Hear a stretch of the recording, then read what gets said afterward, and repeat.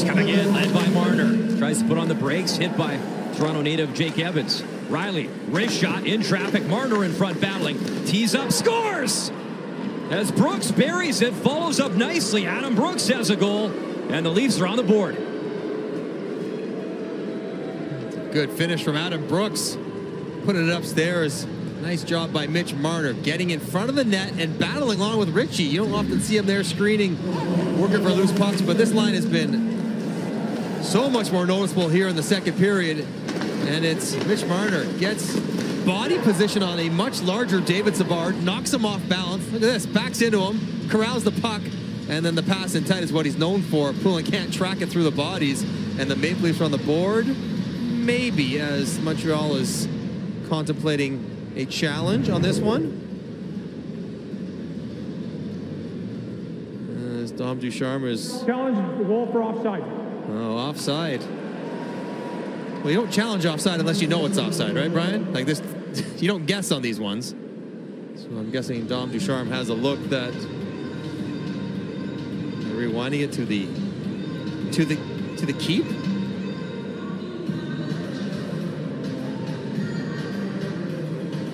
So a chance in the preseason to try everything out, including here we these. go. Now remember, they changed the rule. The vertical plane, that is not offside.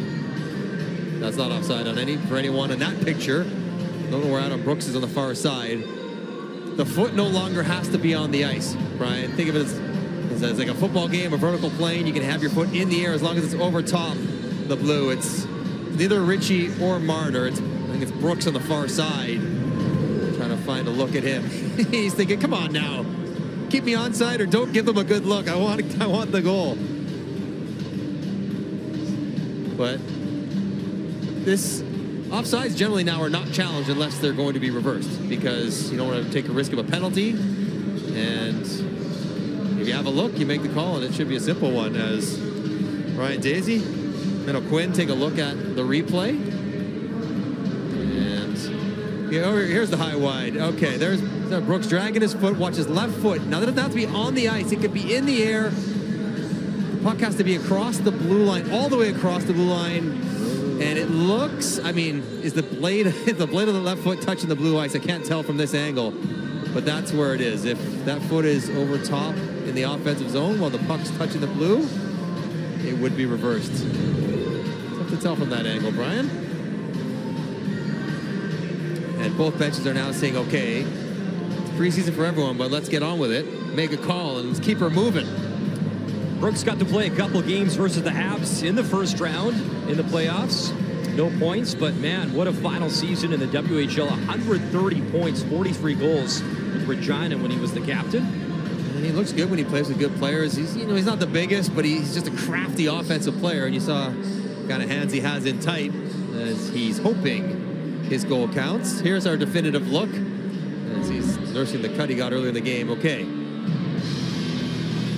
Can't see the at that. I think we're 0 for 3. Yeah, at that moment right there, if the puck is in the offensive zone, it's a goal. If it's touching the blue paint, it is not.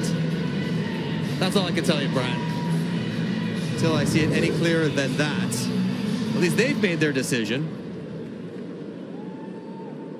They'll have to re-rack the clock if it is not a goal as well.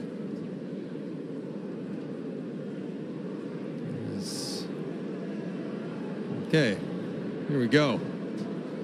Carter Sandlak with the word. After video review, it was determined that the play was offside.